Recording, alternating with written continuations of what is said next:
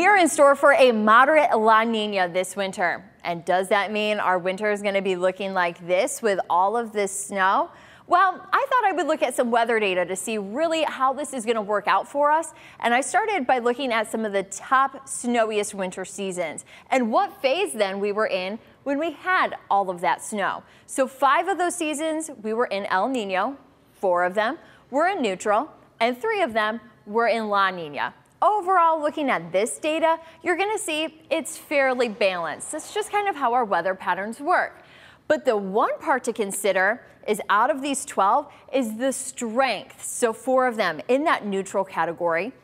Then we also had another 4 that were in a weak El Nino phase. And as far as La Nina, only 1. But as I take a step back here, you'll see that 75% of our winter seasons, of the 12 snowiest winter seasons, were either in a weak phase of El Nino, La Nina, or in the neutral phase. Now, it's important to look, though, at the patterns that we have, because when we have El Nino, you see kind of drier, warmer weather. That really doesn't signal snow. But then when we have La Nina, you can kind of see a little more of a wetter pattern. And then finally, in that neutral, we have wet and cold coming together. But the biggest takeaway is where your jet stream is. El Nino and La Nina are big drivers as far as where that jet stream that carries all of our winter storms are going to go.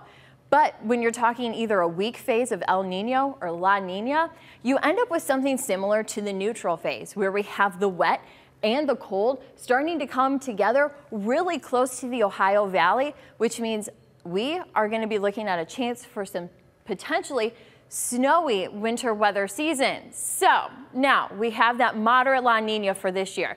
Looking back at the data, it doesn't look like we're going to have a look like this. We're probably more than likely going to see something that looks like this, because out of our snowiest of winter seasons, none of them have occurred during a moderate La Nina.